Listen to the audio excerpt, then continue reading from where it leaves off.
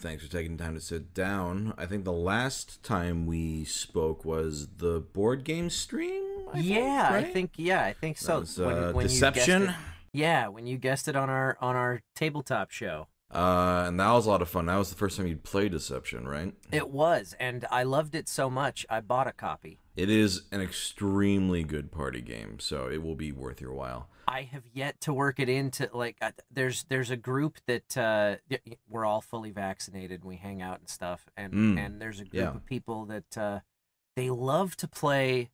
You're a board game aficionado. You've probably heard of it, Bonanza. Sure, yes, yeah, they love that game so much, and I'm like, I like it, but I'm like, guys, can we get a little variety? Can we play something else? It's like it's Bonanza or it's Code Names, and it's nothing else. And I'm like, I like them. I see. I want to play other games sometimes. So like how some people have like Catan Night. They're like, this is Bonanza Night. They're just they're bananas for Bonanza. Yeah, which see. Better than Catan Night, but you know. Yeah, I agreed. Yeah, that would be more fun. Is it that they just aren't exposed to other board games, or are they all pretty like casual in terms of their exposure to the hobby? Very casual, and it's oftentimes like a lot of times I'll be like, all right, well, we can start the evening with Bonanza, whatever, and maybe we'll work in something else later on, and then they start drinking, and then it's like, this is a bad idea to try and teach you guys new games right now. Yeah, I gotcha. I'm sure you'll eventually get it to the table, and it is fantastic. It's definitely a mainstay whenever I have a group. And yeah, I guess now that we're on the topic, I know that you are also a board game fan yourself. Absolutely. I think that's like how I was first. I think it might have been Lucian who was just like, like Kyle loves games too. Like I was like, okay, all right, good to know. Same. Because he would come over for the game nights that I used to host here, and he would be like, "Oh, I got to introduce you to Sung Won." Well, I'm looking for. I mean, hey, you're fully vaccinated. Maybe we can talk a little bit after this. But no, always looking for more people to play with, and I'm just curious. What are some of your favorites, just of all time favorites? Because I used to host the type of board game nights where people could kind of come and go whenever, and they could, and we would get a fairly sizable group of people. So I would gravitate towards those party games that are kind of shorter run things. Like One Night Werewolf was a mainstay for a long time, and it's because of Board and Barrel, the board game show that you so generously appeared on, that I've started to delve into the crunchier, meatier board games that are designed for you to sit with for a while. And I've really started to appreciate those now. Like Nemesis is a blast. That's a great game. And I never would have played that like 3 years ago because I would have been like, oh, it's only 5 players and it takes like 3 hours to fit. No way. I see. You're also playing the online version, right? Like Tabletop Simulator? Yeah, I haven't played that one tangibly yet. But I've played it. That also helps because setting up those games can be a beast. Yeah. But yeah, for me it's like I'll arrange the sort of guest lineup depending on what games I want to bring. So it's like, okay, that's really I want to smart. bring out Dominant Species. I don't know if you've ever heard of Dominant Species. It's one I recently played that's very heavy. Basically, it's you're all different animal types. So I like, amphibians, mammals, reptiles, and what you're doing is you're sort of spreading your species on these tiles that expand across the map, and then you can like eliminate each other. You can adapt enhance your species so they can go into different types of areas. All sorts of it's basically just about expanding your species, and it's very, very dense. So that game took, I think we played about 4-player game, and that took about 5 to 6 hours, maybe like 5 hours. Okay. It is not a short one, and but it's actually one of those games where you have to decide who the right crowd is, right? Like, oh, absolutely. For something that long, yeah. Exactly. There are only certain types of players I can invite to that. Yeah. Where it's like, okay, are you going to have the patience to first off learn all the rules and then play it for this long? Because with the group I played with, we were like, it didn't feel like 5 hours. We kind of looked and we're like, oh shit, it's already like that's this great. time. Like yeah, it was actually pretty fully engaging throughout. That's perfect for one of those long form games. Yeah, and I love all sorts of games. I love light games. I love heavy games. For me, it's just I love all games. I've definitely become much more well versed thanks to the show. Because when we started that, I was like, I don't want to sit with a game for longer, like an hour tops. That's it. And now I'm like, oh no, I can handle a 3-4 hour game, no problem. Yeah, I think it totally depends on the game, obviously. You know, if it's engaging enough, and who you're playing with, like the people you're playing with. Yes, definitely, that's a big factor. Are there any games? Just doesn't have to be heavy games, but any games you've been wanting to try? You're like, ooh, I hear this is good, or this has been on my to play list. Probably yes. Nothing that's coming to the top of my mind. There are a bunch that I've got. Actually, yeah, I got a couple from you know, I back Kickstarter campaigns all the time and get games delivered, and there are a couple that came in over the course of the pandemic that I've had no chance to play because nobody's around. I got the Scooby-Doo Betrayal at House on the Hill. Oh, okay. Which I'm curious about because it looks like it's a very watered down version of the game to make it more kid friendly, which I'm not sure how much I'm gonna like that, but I've always been a big fan of Scooby-Doo, so I wanted to get it. I hear it's pretty good for like a kid's version. That's cool. We played the one the Baldur's Gate reskin of it, and that really impressed me because I liked the original Betrayal quite a bit. And then when we played the Baldur's Gate one on the show at one point, I was like, oh, wow, they took all the things that were kind of issues with the original and made them better. This isn't just a reskin. They improved the game. So that's cool. I highly recommend that one for sure.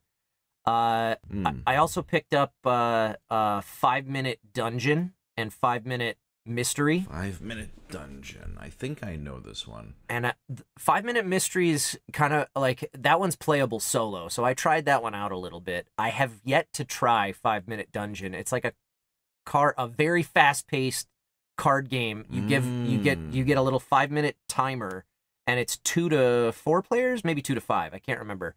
And it's just rapid fire trying to pool your cards with the other people at the table to try and beat one dungeon boss after another within the 5-minute window that you get. Okay. Yeah, I've heard of this. And they did like 5-Minute Marvel too, right? I think they did, yeah. And a bunch of other stuff. Okay.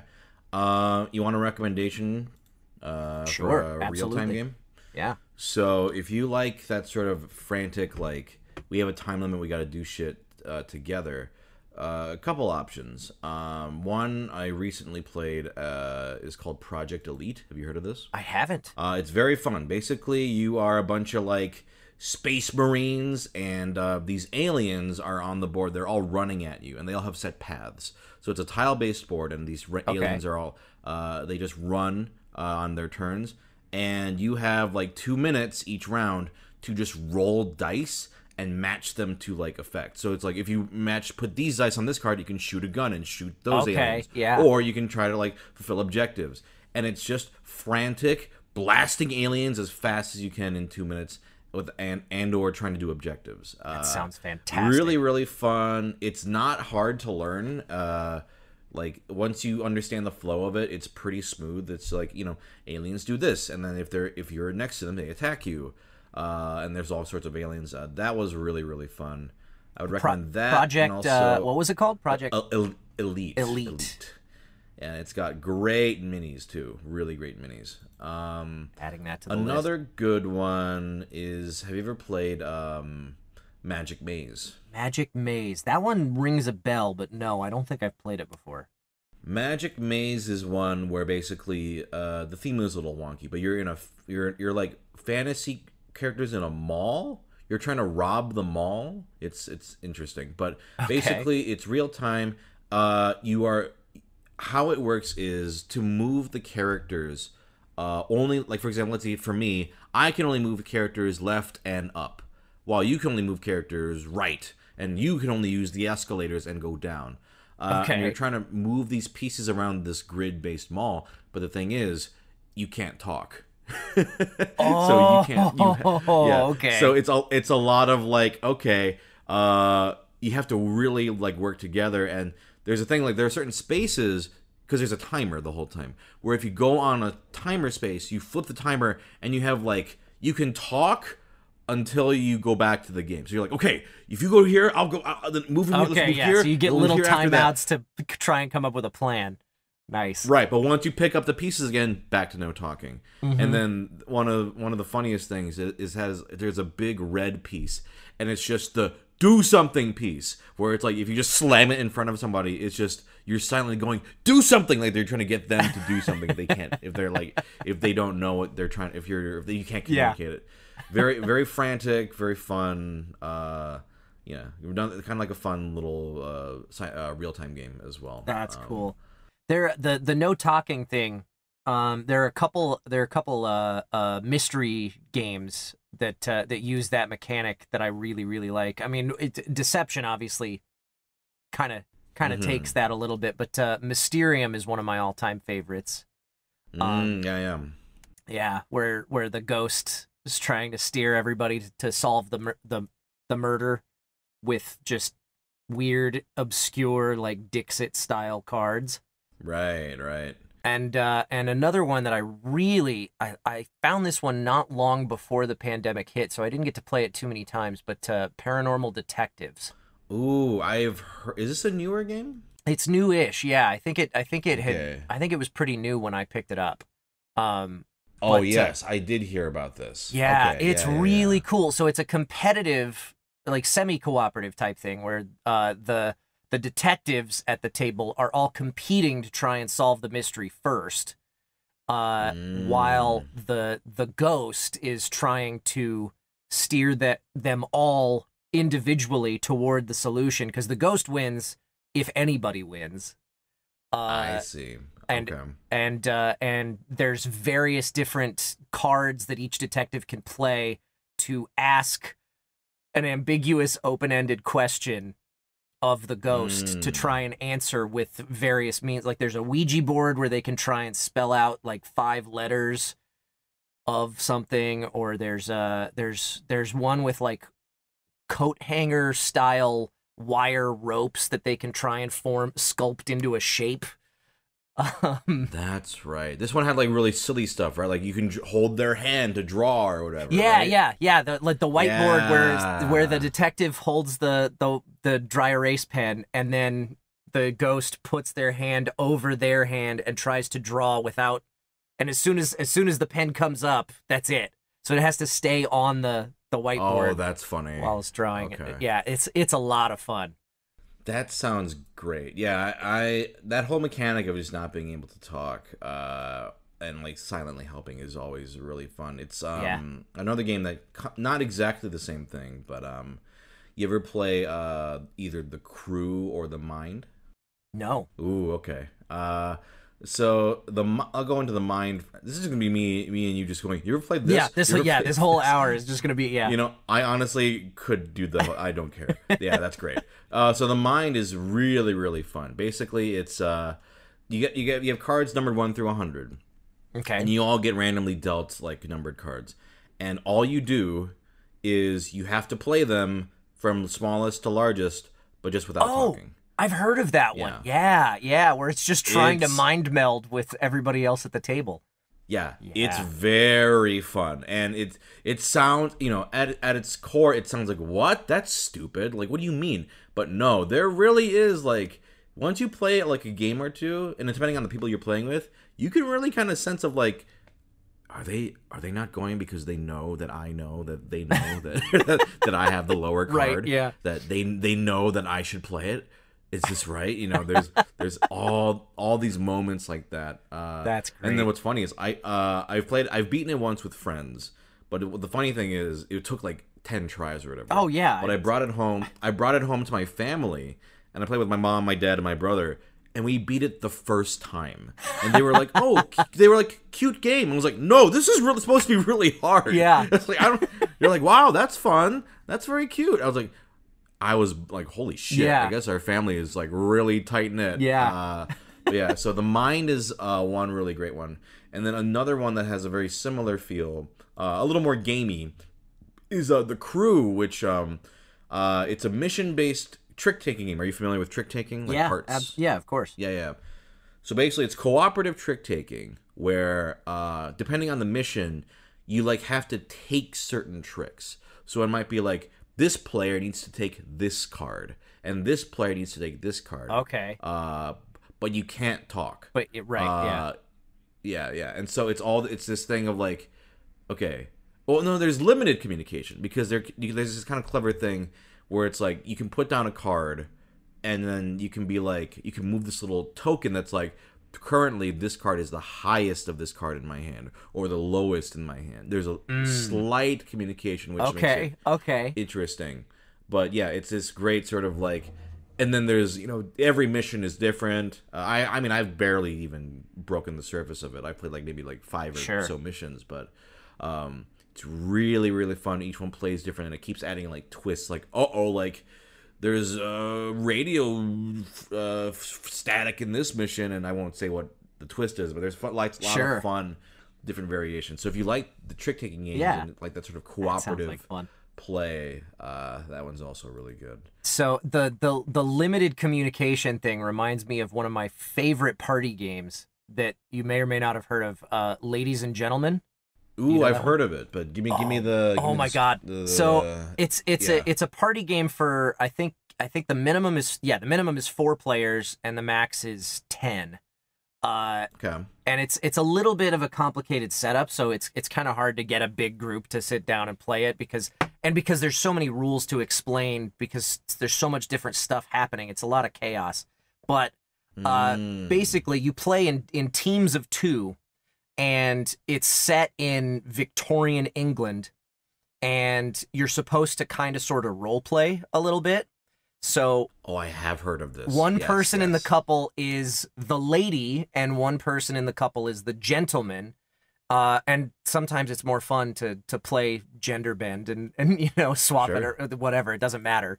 But the gentlemen at the table go to the stock market during the day and play this weird, it's kind of like a greedy goblins type of mini game where you're just trying to quickly grab tokens and try and score points that way, or earn money that way, basically.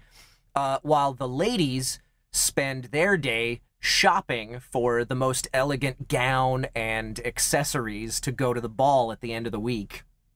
Because the winner is the couple that has the lady that turns the most heads or whatever. Yeah. And then, so at the end, so that's what's going on during the day phase of the game. And then during the night phase, you communicate with your partner about how your day went and about what you're trying to do, but you cannot use any specifics.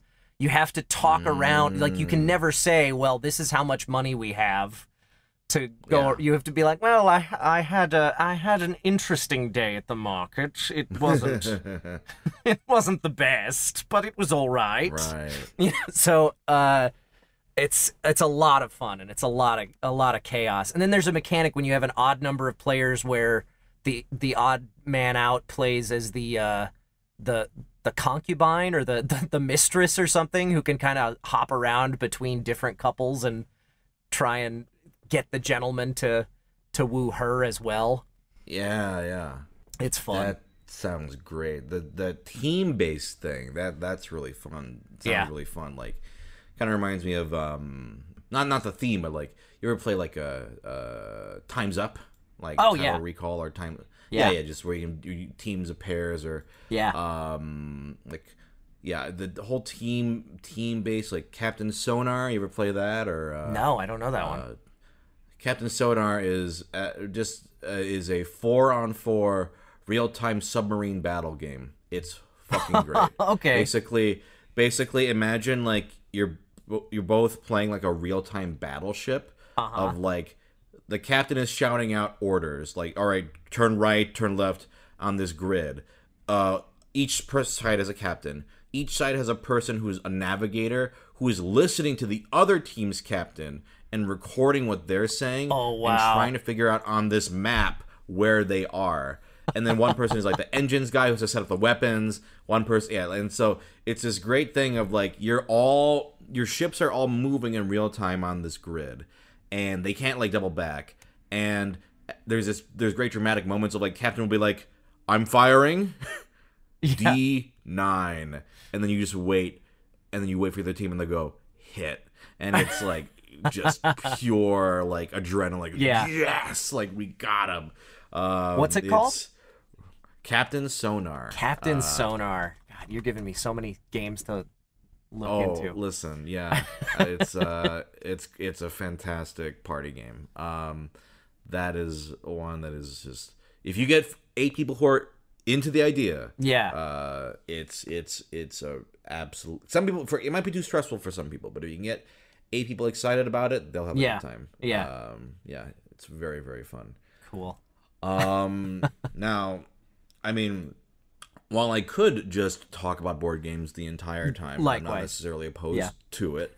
I would, I guess, just in general, besides board games, what are, I guess, some of your, any other hobbies or interests you're passionate about that people might not know about, or what do you do to spend your time? When you have free time. Yeah, well, I people probably or might know anyway that I am a Twitch streamer as well as a voice actor. That is definitely a hobby, not a not a career, but sure. But it's fun. I do a little. It's a little gimmicky, but I think it's cool to be able to stream games that I'm in and let viewers talk to me while I do it. It makes it enjoyable for me, and I don't know. I think kind of a little peek behind the curtain for some folks to watch. Sure. So it's fun. Has there been like a favorite game you've like in that vein? Oh, of like the best experience on Twitch? The entire Nier franchise. I started with that's what started me in Twitch streaming was playing Nier Automata. And I have since gone back and I played the original Nier.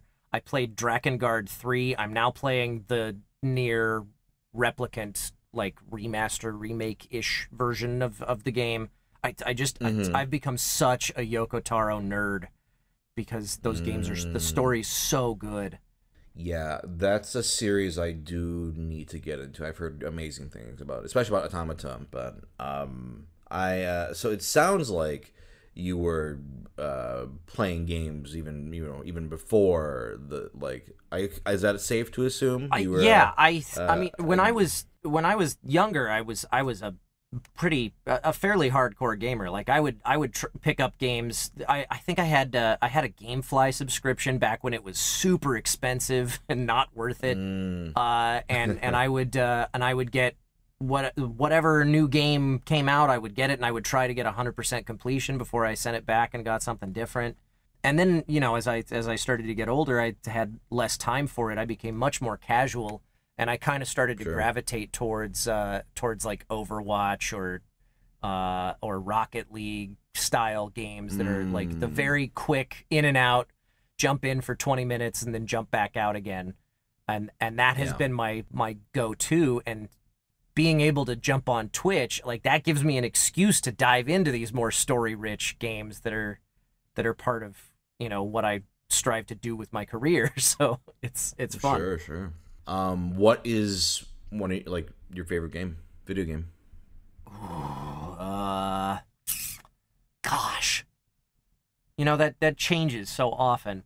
You can name a couple. I think I have to put.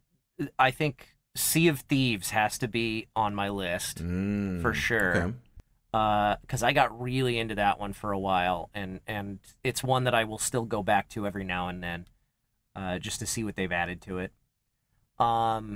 And that's the multiplayer pirate one, right? It is, and it's very goofy, and it's when it first came out, there was not much to it, but they have really they've made good on the promise of continued development, and it's really come along. It's a lot of fun. Okay. Cool. I really like specifically the Ewok hunt mode of Star Wars Battlefront 2. Okay. It is. And what does that entail? It is delightful. It's so Battlefront. It's the main game mechanic in the Star Wars Battlefront series is like giant army on one side, giant army on the other side. I think it's supposed to be 20 versus 20 or something like that, where you're reenacting famous battles from the Star Wars franchise. But Ewok Hunt was a gimmicky, like I think they added it at Halloween one year, just as a joke. And it caught on so much that they added it as a permanent game mode because it's on the Forest Moon of Endor right after the Death Star has been destroyed. And most of the players, I think it's up to 16 players can play in that mode. And all but 2 of them will spawn in as stormtroopers who have a flashlight that's got a limited battery and just one blaster, and it's pitch black, and they're just waiting for a rescue shuttle. And the other 2 players start as Ewoks who are hunting the stormtroopers. And if the Ewoks die, they respawn as Ewoks. If the stormtroopers die, they respawn as Ewoks. That's so great. It's like a zombie type of like mechanic where the more people die, the harder it gets, and it's so much fun. That does sound great. And so like are the Ewoks also like, I assume, to scale? Like are they like super short? Yeah, they're like half the size of a stormtrooper, or maybe a little shorter. And they can see really well in the dark. Like the lighting is different when you're playing as an Ewok, so it's much easier to see. You've got like the sense thing where you can just it plays a little sniff sound effect, and then you kind of go into focus mode and you can see the outlines of all the stormtroopers as you're running around trying to sneak up on them, and you just kind of sneak up and poke them with your stick a couple times. It's so much fun. I love it. That does sound really fun. Yeah, I love silly little modes like that, like whether they're official ones or ones that people come up with. Yeah. Those were really fun. Like, just like one really like just it brought to mind like I was playing the original Smash Bros with a friend. Yeah. And we had this idea where basically, you play Smash? Are you familiar with? Oh yeah. Yeah. Okay. Yeah. So. The mines that go on the ground. Yeah. And it just became this game where we played on Sector Z, and we would take turns. Like we turned the mines on very high, and each person had to throw down a mine. That was it. But as mines kept getting more and more plentiful on the board, it was harder and harder to keep throwing down the mines, and it would inevitably end in one person triggering a mine, landing into another mine, just 5 different mines getting blown off the stage. It was way too much, like way more fun than we expected. Yeah. I love just coming up with dumb, like silly modes like that. I don't know if you've ever done anything like that. Like, have you ever created like? Oh yeah, I'm trying to. Like, I can't. Yeah. That kind of thing is more fun than the actual game sometimes. And I'm trying to think of. I don't know why I can't think of any examples, but I know I've done that kind of stuff before. Right. Yeah.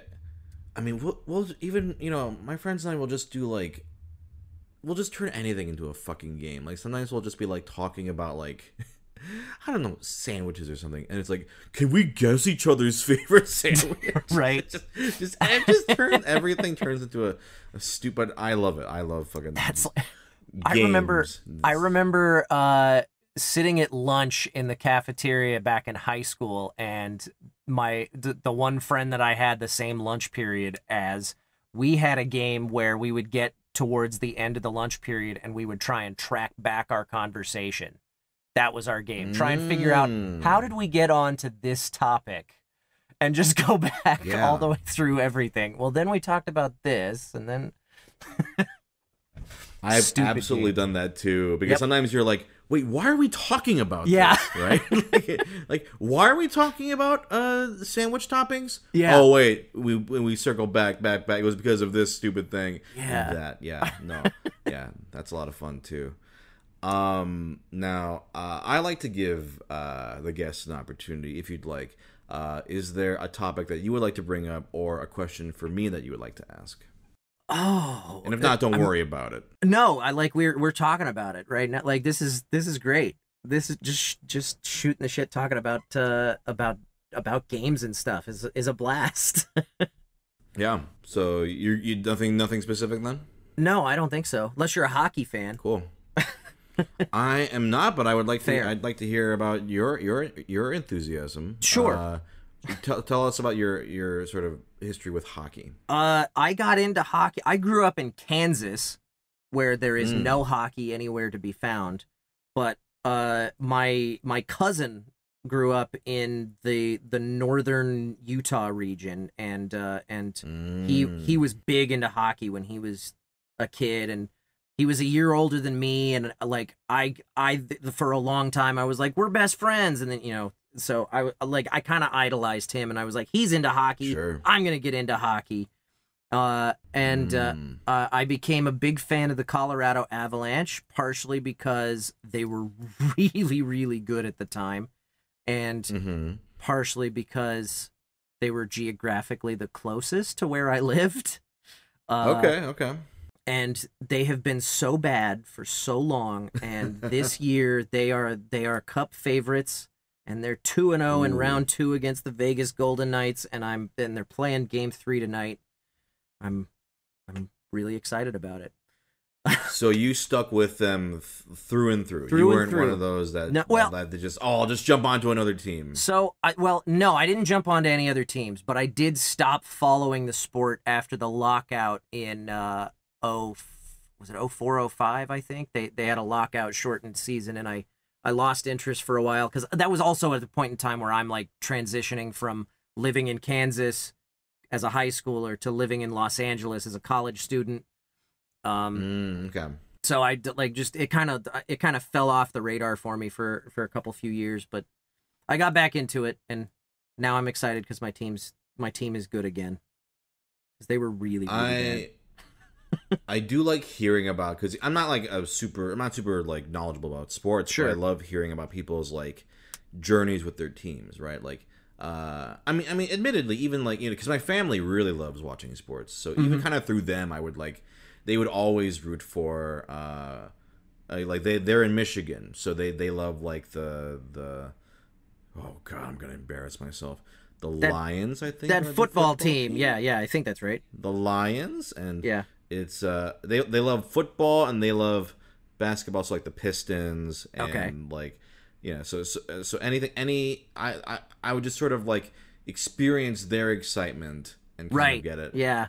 And even back when I was born in Minnesota, so like the Vikings were like a huge thing in my school. Like, even though I didn't care that much, even I was like kind of swept up in like, yeah. Oh yeah. But they're kind of cool. It's hard not to, right? Like I went to school at USC, and I've never been a football fan, but they were so good at football, and everybody around me was like, "Hey, let's go to the game. Let's watch." So it's hard not to get swept up in it and feel that passion a little bit when you're surrounded by it like that. Watching live games is also a big difference too. It is. Like like when you like I definitely, whenever I've gone to a live sports game, I've always had a good time, because that's just fun. You're just, and usually you got food as well, right? But you got, part of the experience. It's the whole experience. Yeah. I will say, like, the only sport I do get kind of like not as swept up with as other people. I am pretty like, into is World Cup. I do like it. I do root for Korea in the World Cup whenever the World Cup rolls around. That is fun, and that's just because back in 2002 was the year that the World Cup was held in Korea and Japan, and it was I think Korea got 4th or something. It was like the best they'd ever done, and like my brother had this VHS tape of like the highlights, and he would just watch it over and over, and I sort of watched it too, and even I got swept up in the hype. And just the whole idea of countries against countries, that's great. I mean, it's a whole country's pride on the line. That's right. It's a lot of fun. Now, one thing you mentioned is you moved to LA when you were in college. What was that? What was that pursuing? What? I wanted to be an actor. That's all I ever wanted to do was be an actor, and when I was looking at schools, I basically looked between LA and New York City. Sure.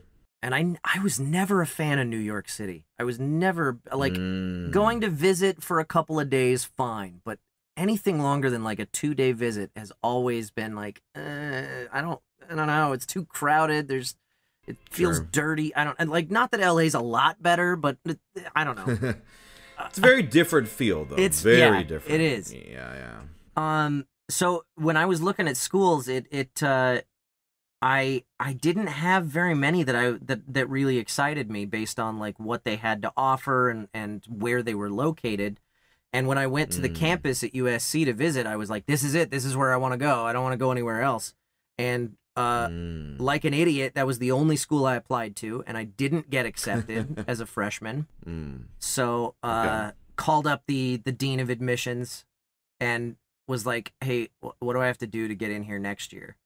And they were like, well, here are 3 schools that have high transfer rates for us, so I would recommend going to one of those and getting straight A's. So that's what I did. Okay. And was this theater, or what sort of acting were you aiming to go for? I studied theater. But part of what drew me to USC, and this is something that didn't end up panning out really. Part of what drew me to USC was how good their film school was, because I thought, hey, if I'm there as an actor, then the film school students are gonna use actors in their movies, and you can build those connections for when they go on and become the next George Lucas or whatever. It turns out that that's the film school is so prestigious that they just hire professional actors for all of their short films and don't pay any attention to the theater students. But I wanted to be on camera, on TV and in the movies. And gotcha. And it didn't it didn't stick.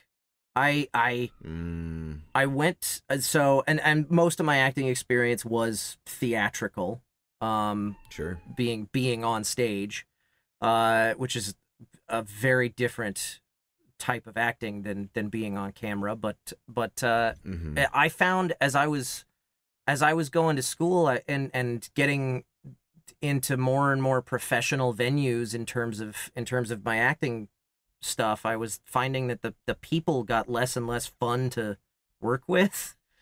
The experience of acting was always a joy once I was actually doing it, but the business of it started to bog it down, and I lost my passion for it for a while. And then I assume, how did you? Well, I guess voiceover, happened. How did you? Because this is a very common story. A lot of people, have the intentions of on camera, and then they find voiceover and find that they love it. I assume the same thing happened to you. So what was that how did that sort of happen for you? While I was going to school, I got big. I became a big fan of World of Warcraft, and I got involved with a podcasting network called WoW Radio, where they hosted like talk shows and stuff about the game, and this was at the height of WoW fandom. Sure. But I got into it through a radio play that I co-wrote and co-directed and played like 12 different characters in. And so when after graduating from college with a degree in theater and at the bottoming out of in the Great Recession, like really bad timing to be coming into the workforce. I spent like a year just floundering around, calling myself an actor and not really trying that hard to pursue it. Sure. And finally something just made me go, you know what, that radio play was a whole lot of fun. Maybe I should take a class in voiceover, because at the time when I went to USC, they didn't have anything pertaining to VO there. Now, of course, the year after I graduated, they opened up a whole new building that had a VO studio and classes about that. But sure.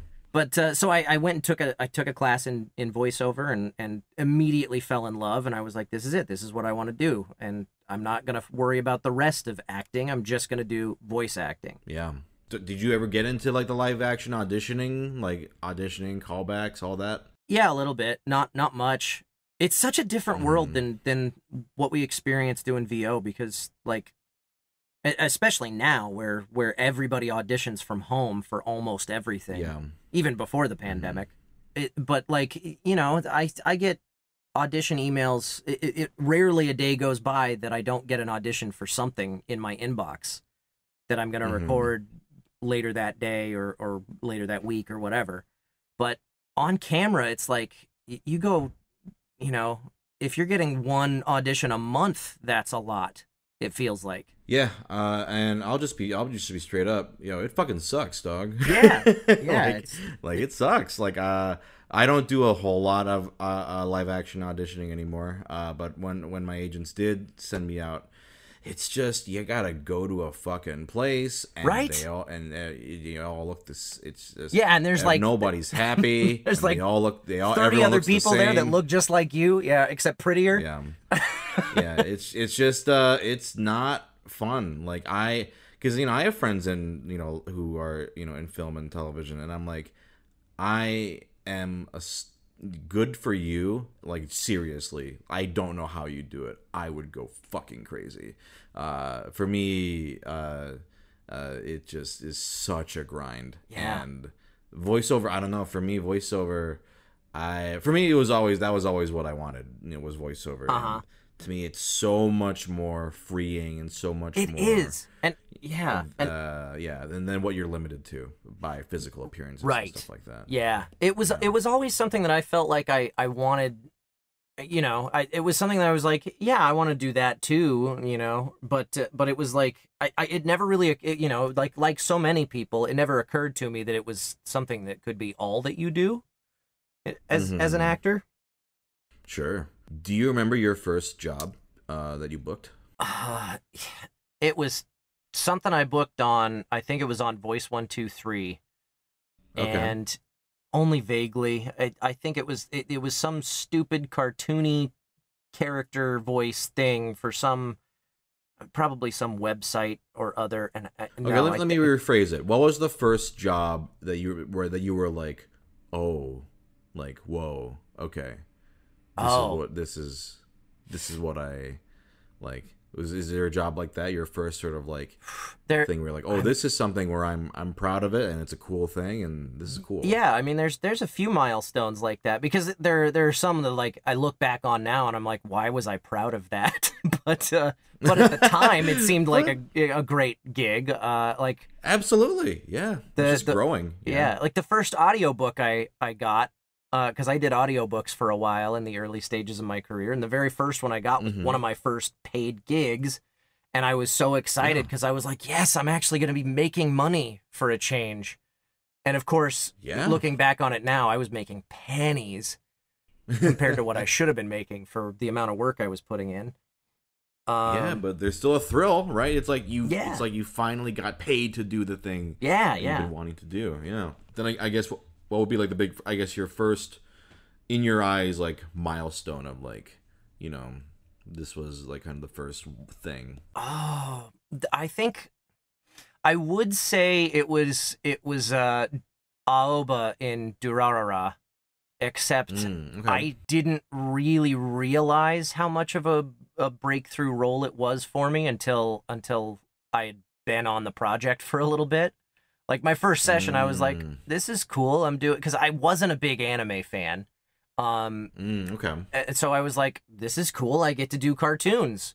Great. But it didn't register with me, like, because I didn't look up the cast list or anything like that until it was after my first session, at least, when I was like, oh, Steve Bloom is in this, and Yuri Lowenthal and Kari Wahlgren, and like there's big name people in this show. Yeah. And yeah. And then I think the one I remember a moment pretty significantly shortly after I had booked the role of Mikazuki in Mobile Suit Gundam Iron Blooded Orphans, which that one was a big milestone for sure.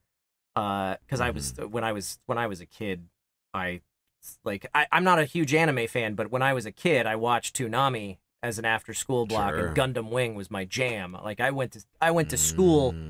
I went 7th grade. I went to school dressed as Catra for no reason. Hell yeah. Hell yeah. So that one was big, but there's a moment that really sticks out in my mind. I'd been working on Your Lie in April. I had started, I think it had just started Gundam, and we had a cast watch party of the first 11 episodes of Your Lie in April.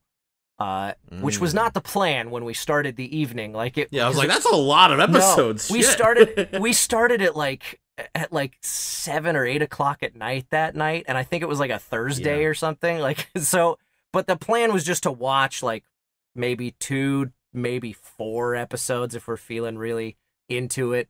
But sure. But the show was so powerful that we all just stuck around and kept watching. In the theater there at Bang Zoom, and I was watching this show that, again, I didn't really know its significance just from seeing my parts in it. Like I was like, oh, there's some poignant moments in this, that's cool, and then sitting there and watching it all together and seeing all the other performances that were so good, and just like being blown away by how moving it was, and I was like, I get to be a part of this. And then on top of that, we were going into escrow on this house that we now own, and I was planning to propose to Caitlin like the next week or something like that. It wasn't far away, and I had just booked my first lead role in a show as Mikazuki, so it was just like the emotions just washed over me that night in the car on the way home, and I just started bawling my eyes out. That was a big moment for sure. Yeah. I mean, even just getting to watch yourself in a finished product can be very just, a big moment for you, because, as you're doing it, you're having fun, right? You're having fun, and with the director, and it's like you're like, oh, it's going good, and if it's going well, you're really thinking too hard, right, about like like every single moment. But then, like, as you sit down and first off get to see what it looks like, that can also just be crazy. Yeah. Especially if you're never given any visual on the character. And that's what all of this looks like. Yeah. And you yourself have done cartoons, and it's like you see it like 2 years later or whatever. Oh, right? yeah. When it finally comes out, and you're like, oh yeah, like I'm finally getting to see what this was all supposed to look like. That can be a very just awe-inspiring in a sense sort of moment when you get to see, like, and you feel very humble and like, wow, I get to be a part of something that's way bigger than I am, and it's absolutely pretty fucking cool. Yeah. Now, I guess something I like to ask other actors is, what do you consider like to be quote unquote like the best kind of session, like the sort of session where you walk out of it going, I fucking loved that. This is why this is why I do this job. That's a great question, and it's something that I think is worth asking yourself on a regular basis when you start doing this for a living, because it all starts to become a little bit more, you know, when you're first starting out, like every gig is exciting, and then as it wears on and you continue to do it, you're like, okay, well, this is fine. This is what I do for a living, and it becomes a little bit more mundane. Sure. But every now and then you get one of those sessions that just really, you know, spurs the creative juices and makes you feel like, oh, I got to do something that felt meaningful today, and that was cool. Yeah. And there's a couple different versions of that. Like there's a cartoon that I get to work on every now and then, very, very sporadically, where I'm just this ridiculous, zany villain character that's just over the top and goofy, and it's so much fun to be able to go crazy with it and go wild and throw my voice out with all of the screaming and maniacal cackling that I get to do.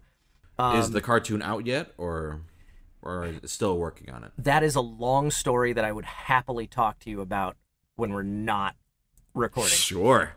Sounds good. Yeah. Do you want me to cut that out, Mike, asking that? No, that's fine. I can cut that out. No, that's okay, fine. Cool. It doesn't matter. All right.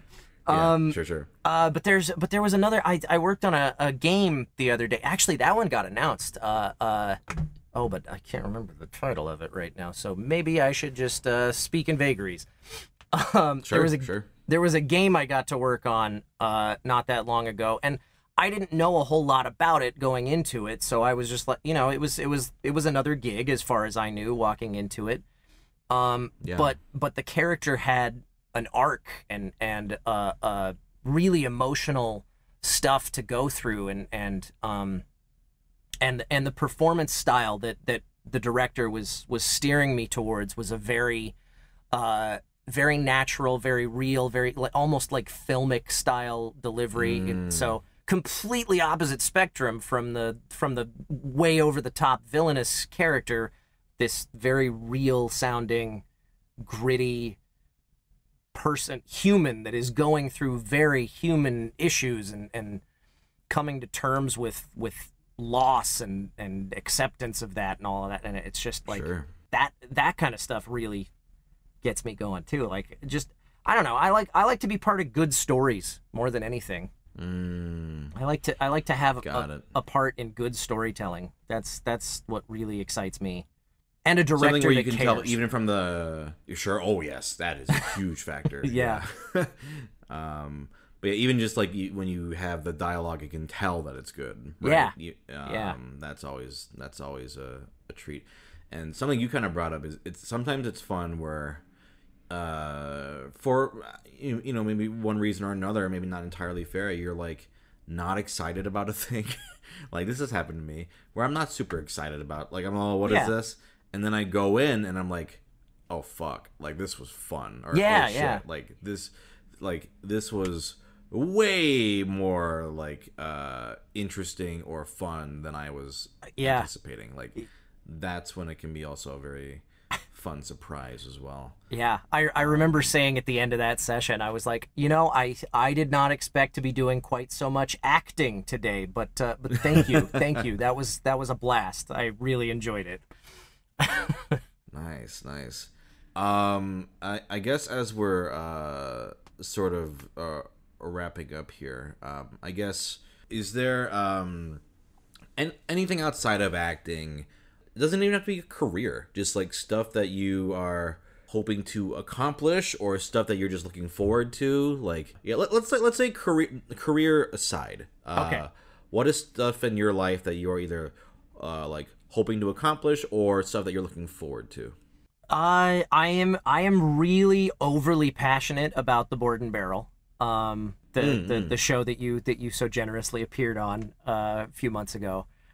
We are in the process of building out my friend Eric's garage with an in-person set, because that's what we were doing back when we started the show pre-pandemic. Yeah. And now we're all vaccinated, so we're like, hey, we want to get back to doing in-person stuff. And I think we're gonna be ready for Sunday night's show to do it in person again.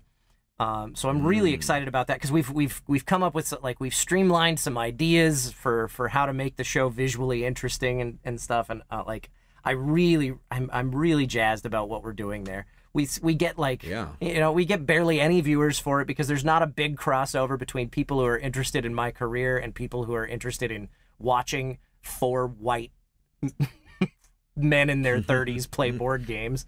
But but it's a lot of fun, so we do it for us, and that's I'm really proud of what we're pulling off with it. I don't know. I like it a lot. No, I love hearing that, because I think a lot of people get wrapped up in, oh, I gotta either chase what's popular, right? Yeah. Like I gotta play. Maybe I shouldn't do specific examples. Sure, yeah. But you know what I'm doing. Yeah. Right. But it's like I should because for me, anything I do online, I've always stubbornly stuck to, I like doing what I like to do, and if you like to watch it, great. If you don't, I don't care. But if you do, hey, we're gonna have a good time.